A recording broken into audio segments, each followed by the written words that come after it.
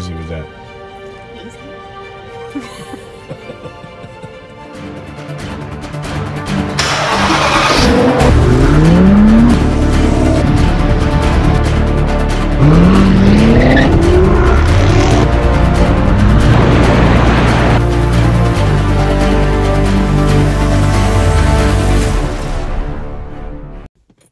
Okay, super quick video.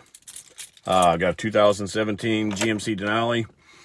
Now, I've had this Denali for 2 years, got 61,000 miles on it.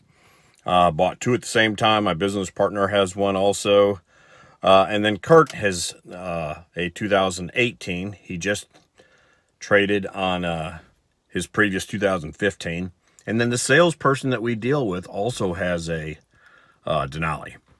And I was down there buying a couple of the smaller pickup. And in talking to the salesman, he said that the Denalis come with the option for automatic high beam headlights. Had no idea. Kurt had no idea. My partner had no idea. Neither did the salesman. And so I thought I'd do a real quick video to show how to turn them on and off. This will be a quick video if I'll quit talking. All right, turn the truck on.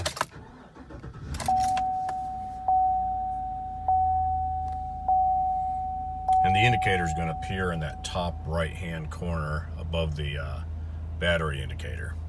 And if we look right here, stock has got an arrow right here for high beams. And of course, you know, if you pull your high beams back, that your high beams will come on.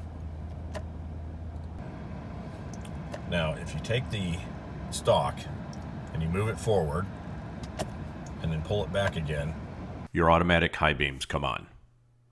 When you're driving down the road, the high beams are on until a car approaches, and then when it detects the headlights of the oncoming car, it will turn the automatic head beams off.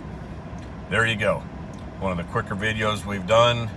Hopefully that helps some other people out that didn't know that they had it, or lets them know how it works. Thanks for joining us at the Full Octane Garage. If you like our videos, give us a thumbs up. Don't forget to subscribe and check us out on Facebook and Instagram.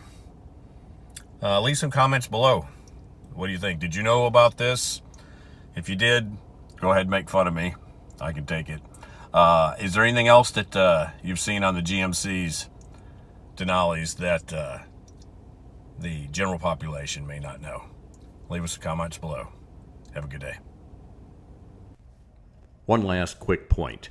When you turn the truck off and then turn it back on, it seems to reset the switch. So every time you start the truck, you have to push the lever forward and pull it back to get the automatic high beams on.